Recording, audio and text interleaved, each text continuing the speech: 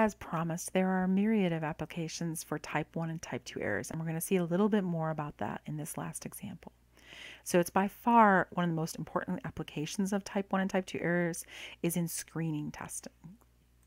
So, for example, security tests, metal detectors, when you walk into stadiums and amusement parks, that kind of thing, when they search your bags. Inventory control, so things are going through on a line and whether they get accepted or rejected by the machines. Computer programs, malware detection, spam filtering, optical character recognition, biometrics, all of that stuff. All of these applications can have type 1 and type 2 errors. We're actually going to focus on the last one, though, which is medicine. COVID-19 testing, mammograms, x-rays, colonoscopies, blood pressure, etc. There's tons of applications. Now, these are medical screening tests, not medical diagnostic tests when they actually take a tissue sample or something like that. That's a different type of test. So medical screening, we are going to assume in general when you're doing medical screening that the person does not have the disease or trait. That's a pretty standard issue for medical screening.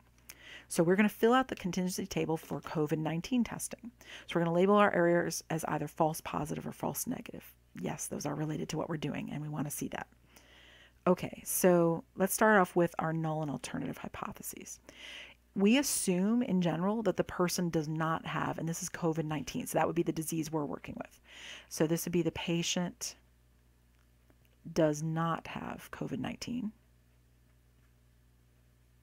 Oops, I'm going to have to put this on another line. And this would be the patient has COVID-19.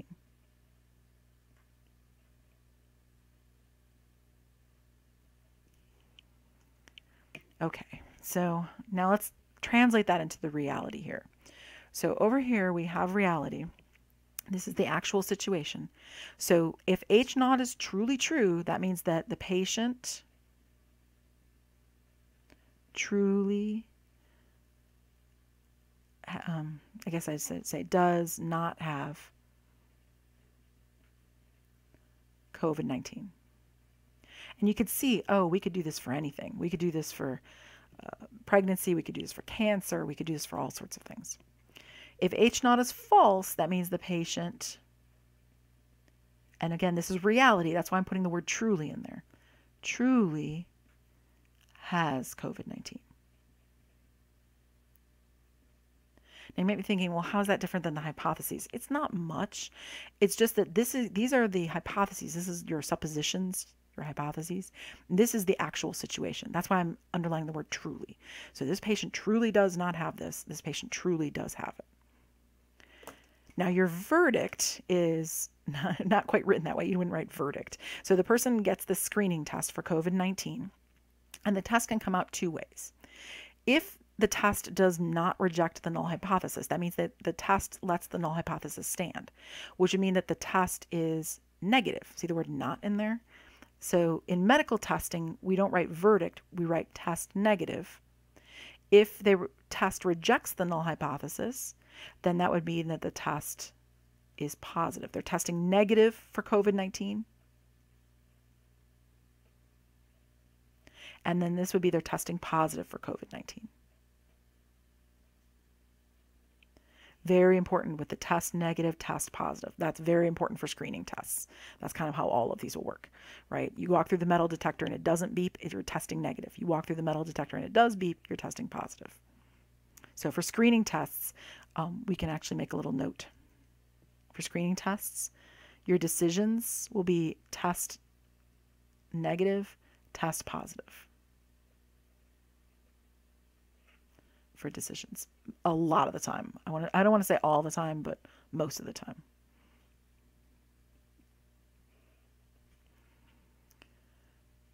All right.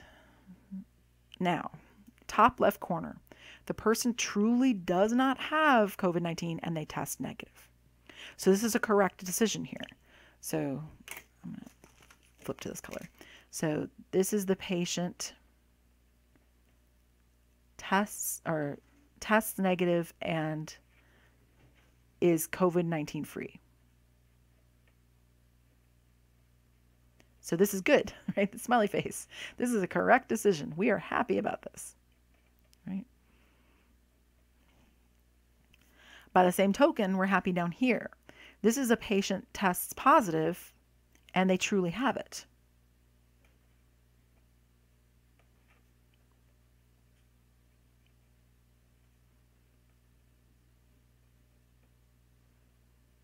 So this is another correct decision.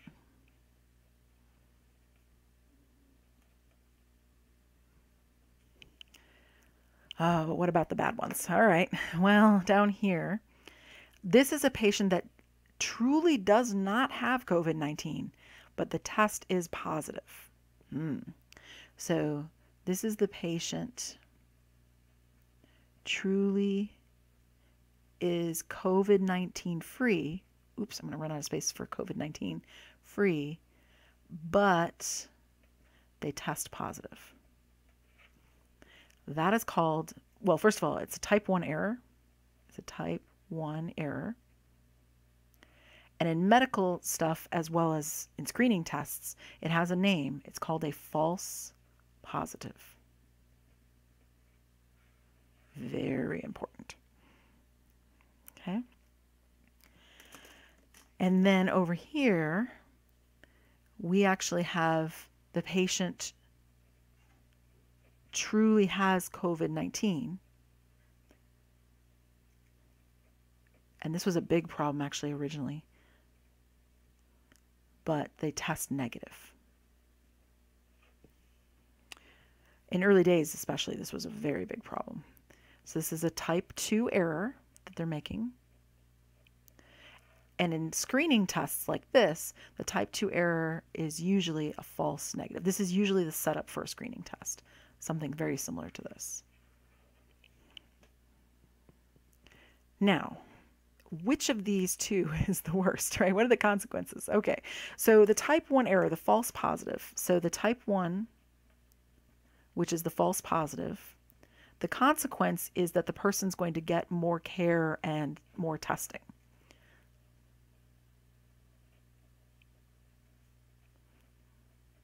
More testing, more healthcare, etc. And then eventually, hopefully, they'll figure out that they don't really have it. And then over here, the type 2 error, of course, they could have something else that's causing the disease or the test to think they have it. That would be interesting to know. Is a false negative.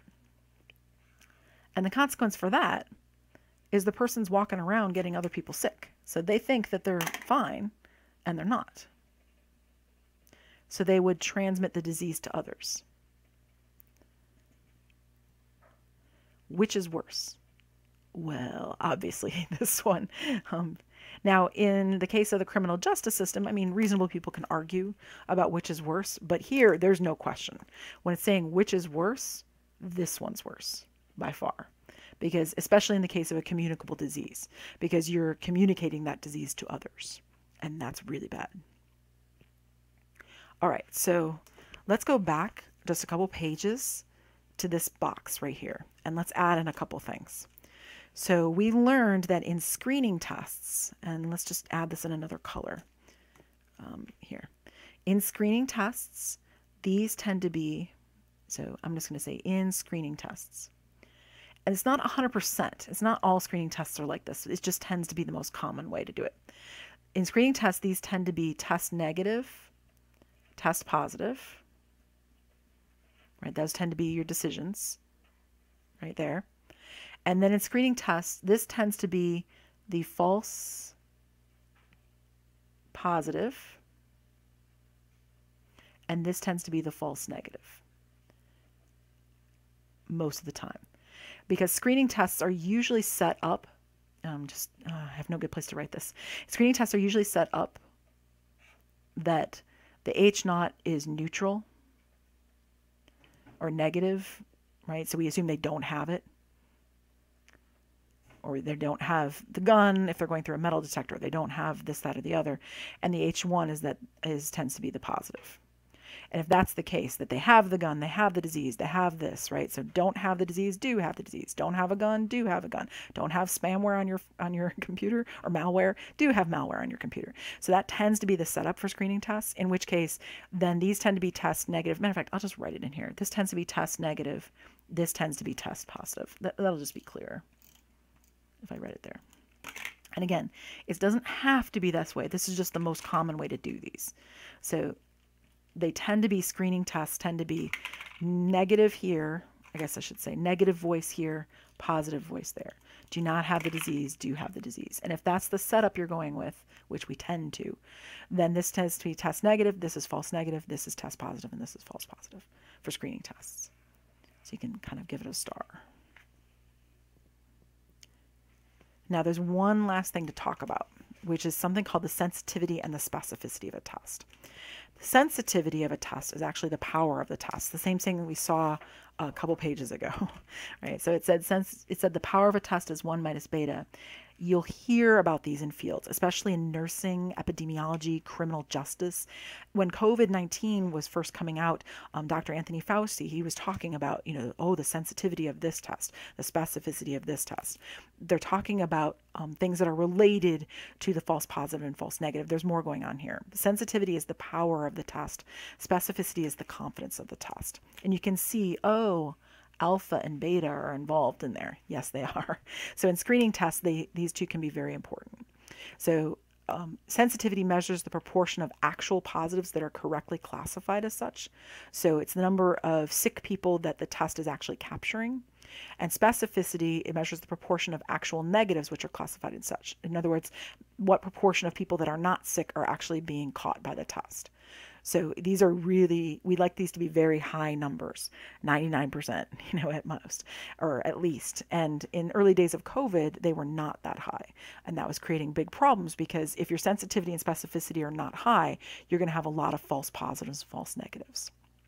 Remember that alpha is the probability of this. So the probability of this false positive is alpha. And the probability of a false negative is beta.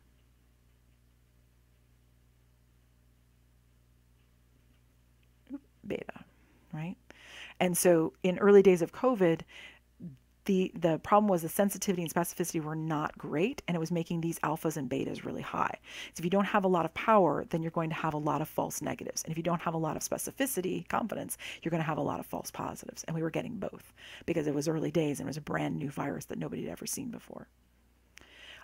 Just like with false positive and false negative, just like with alpha and beta, there is a trade-off between these two.